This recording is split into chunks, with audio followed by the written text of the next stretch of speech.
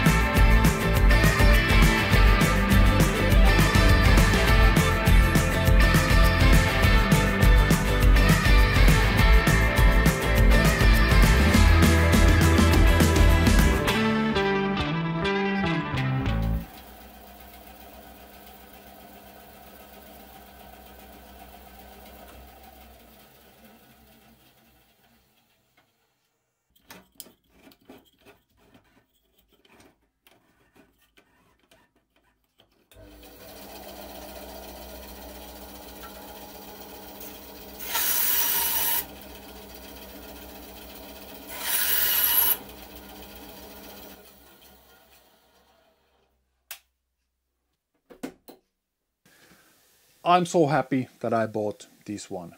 In those shops I also compared models like Einhell and Kyde. Of course those are about half of the price of this one. For me the most important thing is this blade, that it's strong and stable. I compared this one to these other models and the difference is huge. This one is really stable. If you want to see this model in real action, please check out my next video where I'm using this for the first time in one of my projects.